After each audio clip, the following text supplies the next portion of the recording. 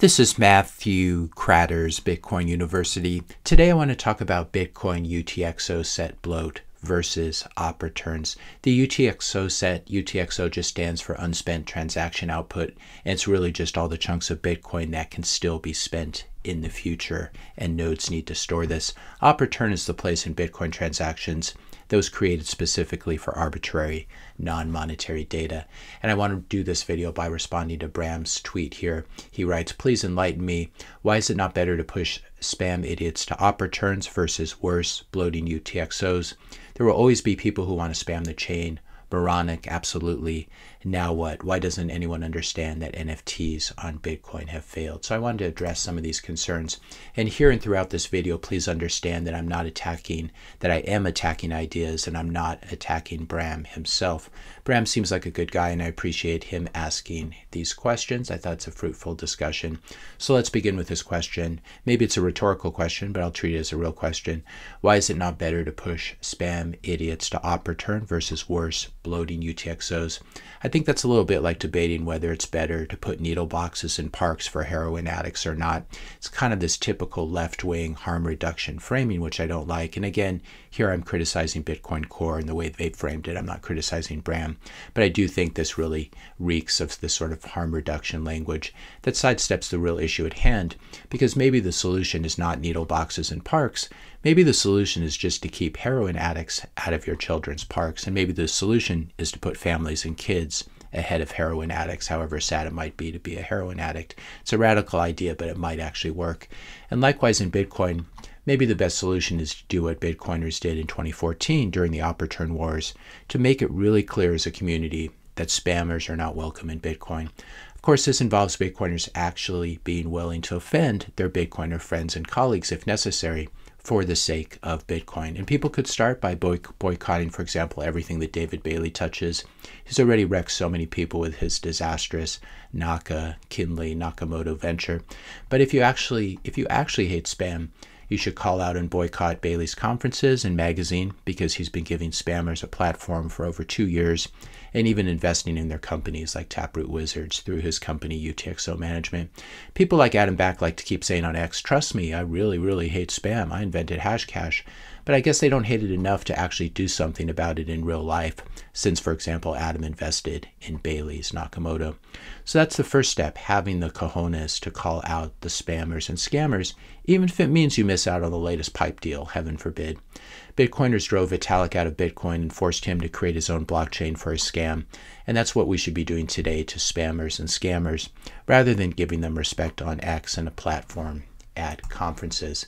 This is the tweet I'm talking about, where Vitalik talks about the very earliest versions of ETH were on top of Primecoin, and Vitalik goes on to say they were not on top of Bitcoin because the op return wars were happening at the time. This is a tweet from Vitalik in November 2014, but the op return wars were in 2014.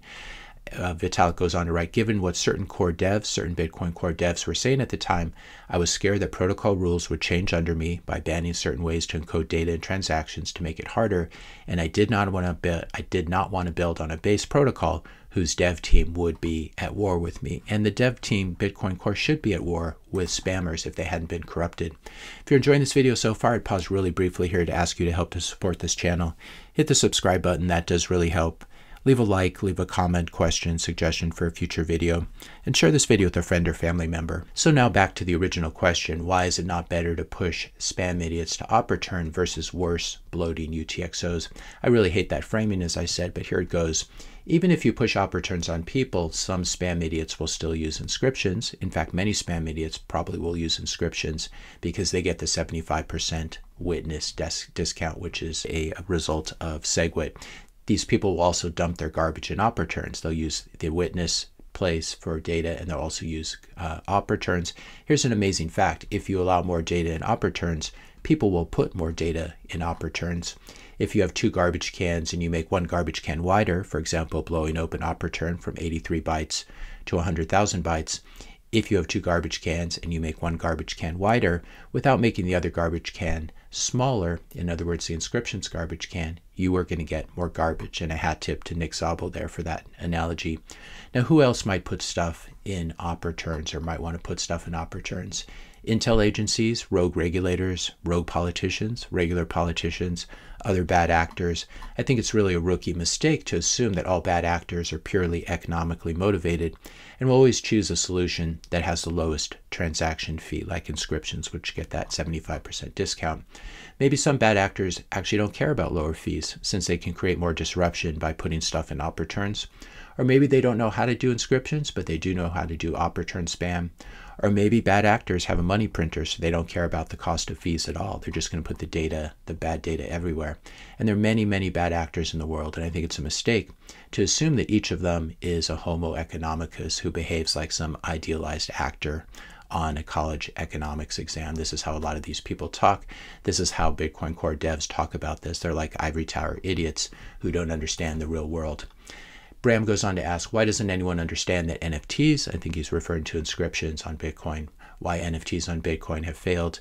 My response, yes, people have lost massive amounts of money on these things, even after people like David Bailey and the Taproot Wizards were pushing them hard, but people got wrecked by these as well.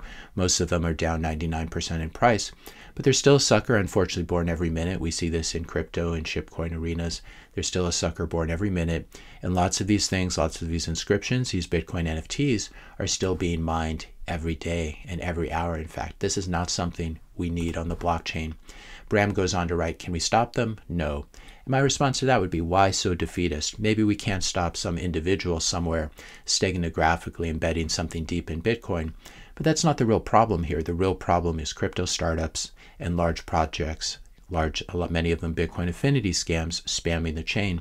Large projects and startups are easy to identify, and we can make life really difficult for them by running knots and filtering their garbage from our mempools and refusing to relay it.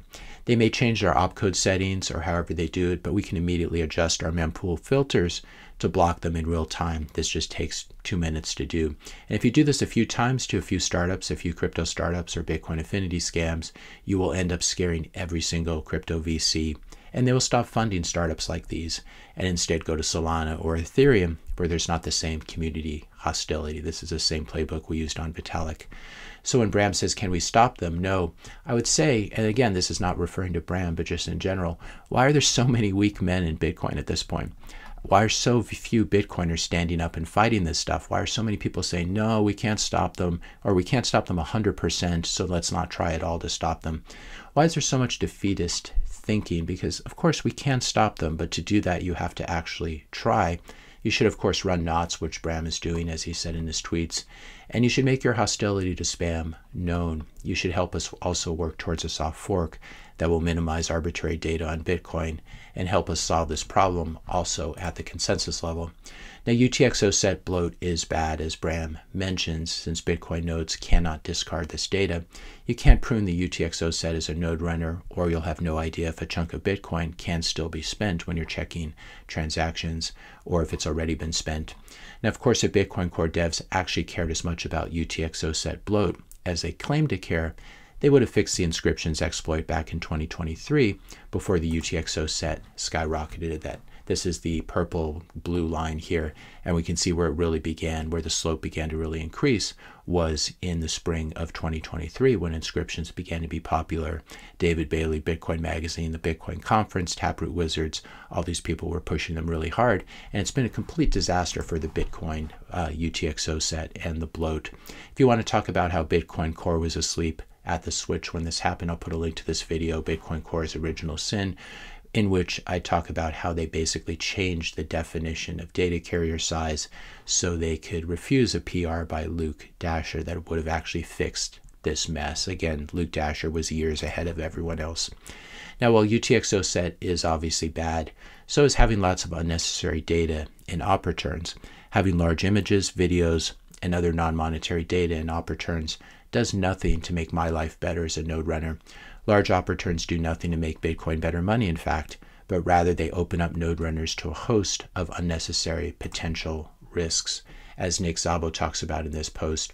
Arbitrary data on blockchains makes them far more risky legally and morally to operate than with blockchains confined to financial transactions, Running a node where one cannot selectively delete unacceptable content without wider functional disruption is also far riskier than running data services where one can selectively delete unacceptable content without causing wider functional disruption. And this is that idea, once there's a block in the blockchain in Bitcoin, you can't take it out. You can't prune out individual or surgically cut out individual transactions, because each block is built using a hash of the previous block, etc.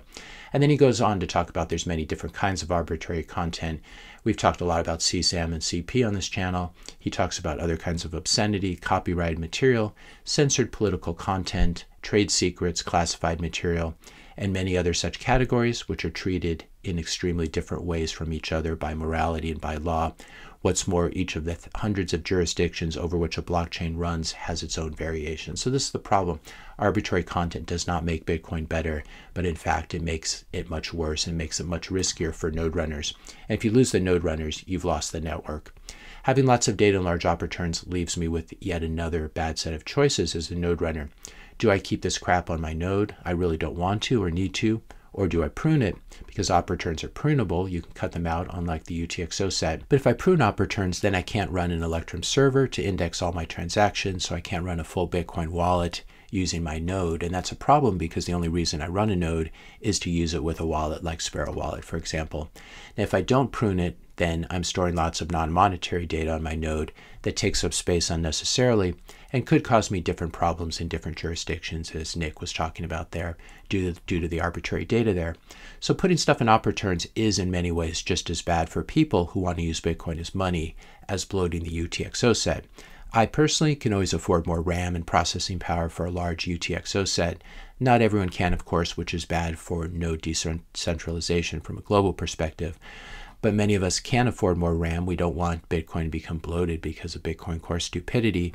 But given the trade-off, I certainly don't want to run a prune node either. I also don't want to store op return CSAM on my node in my home if that filth ever gets mined. So this is the thing. Bitcoin Core has left us with only bad choices, unfortunately. And so many Bitcoiners will eventually just walk away and stop running nodes completely, thanks to Bitcoin Core. I wanted to address the end of Bram's post here, where he writes, eventually, in my opinion, Bitcoin is money for enemies and technically also usable by enemies. That's the entire premise, and it should always stay that way. You pay to play. Want to play dumb monetary games? You can try, but it will never be adopted on Bitcoin. I'm not sure I agree with that. And I have a video here in which I talk about, will Bitcoin spam get priced out? And there are many scenarios where it will not get priced out, so I wouldn't assume that. But here I wanted to address the question of Bitcoin being money for enemies, because this comes up frequently, and I think the emphasis on the phrase is wrong. It's not money for enemies, it's money for enemies, not arbitrary data storage for enemies. And I'm personally happy to store the history of monetary transactions. That is the Bitcoin ledger. This is what the Bitcoin blockchain is, obviously. And I'm happy to store it, even if it includes a record of bad people paying for bad things, because you can't have global neutral money unless you're willing to store your enemies' financial transactions, and they're willing to store yours, so I'm fine with that trade-off. But what I'm not willing to do is to store unnecessary non-monetary data that's not needed for the strictly monetary functioning of Bitcoin.